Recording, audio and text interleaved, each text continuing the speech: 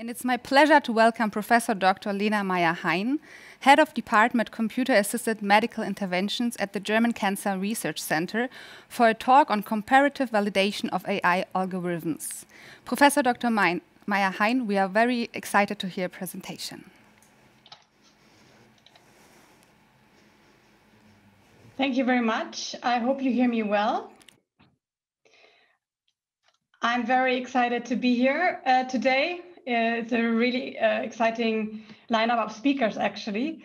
Like you said, I'm Lena Meyer-Hein from the German Cancer Research Center. And today, I actually want to speak about some of the pitfalls of AI. I'm a trained computer scientist, and I still remember studying back 20 years ago, and it used to be almost embarrassing to say that I study computer science, especially with an AI focus. And as you all know, things have changed around entirely. Data scientists these days are almost hunted. And on the one hand, I think this is a great development, of course. On the other hand, I think this comes with some danger. And one problem is that all of a sudden, people that were never trained for machine learning apply it without maybe being aware of the pitfalls. And another problem, I think, is that the machine learning experts apply machine learning in various domains without having sufficient expertise actually in the respective domains. So let me clarify a little bit better what I mean by this. My professor, Professor Weibel at university, always used to say, there's no data like more data. And we all know that we need a lot of data in machine learning.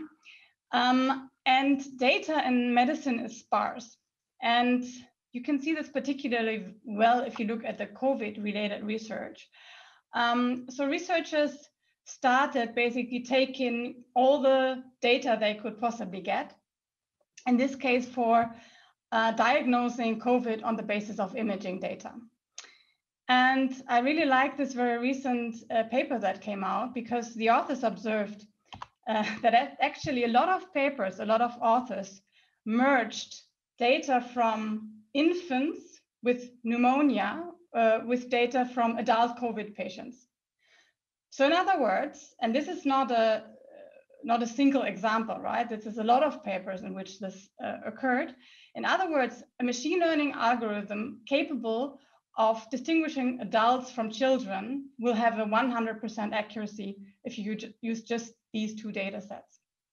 So this is obviously a problem.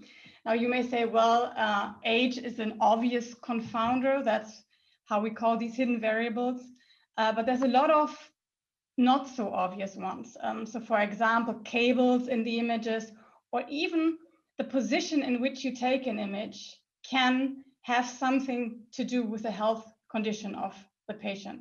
So long story short, domain knowledge from my perspective matters. And I think Helmholtz did really well recognizing this. So as you may know, Helmholtz is Germany's largest scientific organization, looking at grand societal challenges such as climate, such as cancer, for example. And today I'm basically talking on behalf of two large initiatives, HIDA, which also has a really large postgraduate training network for the AI part, basically, and HIP for the imaging. Personally, I'm a department head at the German Cancer Research Center. My core research is about improving interventional healthcare, specifically surgery, with data-driven methods. And here also we have a focus on imaging techniques. So just to give you one example, we work on new imaging techniques such as photoacoustic imaging, where the actual data is not human interpretable, but then we use deep learning to convert the data, the high dimensional data, into clinically relevant information. So here, for example, you see a phenomenon called spreading depolarization. It's a fast-forwarded movie, actually, which occurs in patients that have a stroke. However, I don't want to talk about this core research today, because I think we have to talk a bit more about the meta level. So what I want to talk about actually goes beyond surgery, beyond imaging even, which is the validation of AI algorithms. So as you know, AI algorithms are typically validated in international competitions, so-called challenges, just like you would validate new medication in clinical trials. So in these competitions, the participants work on identical data sets, and then a lot of attention is typically given to the winner of such competitions, prize money, fame, etc., etc. So a few years ago, and here I'm talking on behalf actually the MICAI Society and the respective working group, we started asking ourselves, is the winner really the best? And this question was answered in a large consortium. We needed a lot of data, so we actually analyzed more than 500 individual competitions. I will not be very comprehensive in this talk because I don't have the time actually. You can read all the details in the papers that I'm quoting here, but I want to show you with some illustrations what the problems are. So this graphic here is now based on a real-world challenge, a challenge that occurs frequently, it's very famous, frequently cited, and you see the first ranked algorithms basically. Now, you do have to make a few decisions in order to rank your algorithm, right? So what you have is basically a set of images, your test images. Then you have a reference annotation. For example, an expert drew the outline of a tumor. You have the output of the competing algorithms, and then now you have to decide how to score an algorithm. And the obvious choice you need to make is the metric. And maybe not that obvious choice is the aggregation method. So you can either first, or for example, you can first rank the algorithms on each image and then aggregate the ranks, or you can first aggregate the metric values and then compute the rank. And then of course you can also play around with the aggregation operator. Mean versus median would be an obvious example. So just to illustrate the effect can be, of course, also depending on the size of your test data set, can be extremely large. And the same holds true for other choices that you make. So we showed that leaving out a single test data set can change the ranking. Having another expert annotate the challenge data can change the ranking. So, you know, the ranking is very unstable. So what we do, I mean, the first obvious thing to do is to report what is being done, to report it in a transparent manner. So we released this guideline, which is now also accepted as official guideline by the Equator Network. And we set up the MICAI, the largest biomedical imaging society, up in a way that if you organize a challenge, you have to put the full challenge design online before the challenge takes place, similar to how you have to register a clinical trial before you do it. So that's on the reporting side, and also to prevent cheating in challenges. The other aspect is the uncertainty that I showed. So this uncertainty is actually, I mean, what I say now is not only true for competitions, but also for, you know, the own personal validation studies that, for example, researchers do. So say you want to compare these 5 algorithms that you see here, then you would probably agree with me that if your algorithm is algorithm 1, you would prefer the left-hand raw data where you see basically the box plots of the metric values of the performance scores.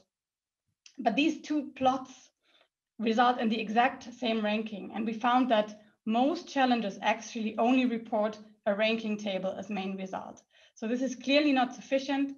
So we proposed a toolkit actually for capturing such uncertainties. You see on the left-hand side that algorithm 1, even if we introduce noise in the process, we do this via bootstrapping in this case, the algorithm just remains the winner. while this is not the case on the right-hand side. I mean, this is just a simple example. The framework goes way beyond this and will also be further extended, but it shows you how we can find possibilities to handle uncertainties. Now I showed you the ranking instability also resulting from metric values. So let's talk about metrics. I really like this piece of history from Hanoi, where there was a rat plague, and to get rid of the rat, people would get a monetary award for handing in rat tails. And what happened, I mean, what was intended, of course, was that all the rats would be killed. But people actually left the rats alive so that could get more tails, and the rats would reproduce, and so they could earn more money for the tails. Obviously not intended, but I think it's a good example of how a metric fails to measure what is supposed to be measured. And I think we face similar problems in medicine. So let me give you an example. The DSC, the dissimilarity coefficient, which for the experts, by the way, is very closely related to the IOU, intersection over union, is the most widely used metric in competition. So as you see in this graph on the left-hand side, it was used by more than 400 competitions that we analyzed. And it simply gives you a value between 0 and 1. So you have a reference contour by an expert. This could be a tumor. Blue is the reference contour. Orange is the algorithm output. So you measure basically the overlap, and you get a value between 0, no overlap, and 1, full overlap. So I guess this sounds plausible, and it is plausible in many cases, but let me show you some of the pitfalls.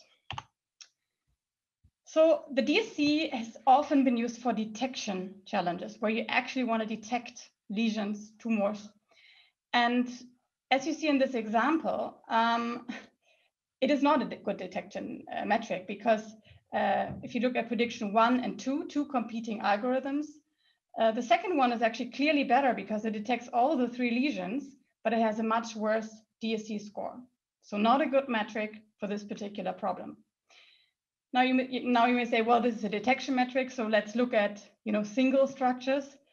But we have similar problems here. So take a small lesion, and this is a frequent problem in biomedical image analysis. Now here you see that 2 algorithms actually differ in only a single pixel. But the DSC, the metric value, is radically different. I mean, 0.5 to 0.8 on a scale from 0 to 1 is actually a game changer. And I think it's obvious that this shouldn't happen. And it particularly shouldn't happen if you take into account the reliability of the reference annotation. So this is a beautiful paper that showed how different annotators, and you see the different annotators by the different colors actually, differ in their outlines of the structures of the anatomy. And now again, think of that single pixel difference and whether it should be punished in such a way. And the same actually holds true for the AI part. I mean, there's now more and more work coming out on the non-determinism of AI. So some of the things are obvious. I mean, we work with random seeds and such things in the networks, but some of the things are not so obvious. For example, the dependency on the GPU and how operations are computed on the GPU, which introduces randomness in the process, such that if you take the exact same training data, you take the exact same architecture, you will get different outputs. So all of these things have to be considered together, machine learning experts, together with domain experts. And this is one of the things that we're currently doing, joining 3 initiatives, the MICA Society, the MONAI, and the Bias Initiative. And we're working on best practice recommendations now for the metrics. Before I close, one last aspect. So my program just told me that PowerPoint stopped working, but I still see this slide. So let's see what happens. Something that we haven't answered yet is what we can actually learn from a challenge. So I excuse these bloody pictures here. This is in the context of computer-assisted surgery, where we want to track surgical instruments. And the question is, after performing a challenge, what is working, what is not working, where do we have to improve? And this is currently not answered by the competitions. So since my program stopped working, I will probably try if I can get it restarted. How much more time do I have left? So you still have 2 minutes. Okay. So I will just quickly go over this. So we basically use statistical models to identify sources of error. Just to give you one example, here we found that crossing instruments are a main source of errors, while, for example, overexposure in the images is not a problem. And I think such a statistical analysis, I mean, really combining statistics with machine learning is really powerful to find out how we have to tailor future algorithm development to the specific needs.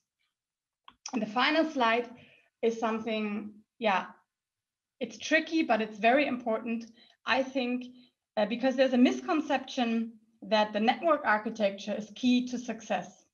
You see in this challenge with the first 100 participants here, that actually rank number one and rank number 100 actually use the same network architecture. So there's a lot of things that you do in the network design that have a big effect on an algorithm performance.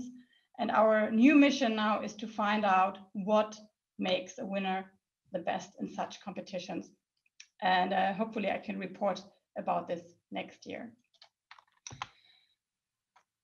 The main message is that I think currently one of the reasons that the AI promises do not match what basically happens in clinical practice is the way that we validate algorithms. We're not doing a good enough job there yet. I mentioned some of the reasons. There's more of this, but I only have a limited amount of time, and I hope we can improve here. Thanks to my team, the collaborators on this, and also Helmholtz for funding this via HIP. Thank you very much, Professor Dr. Meyer-Hein. This was a really impressive presentation.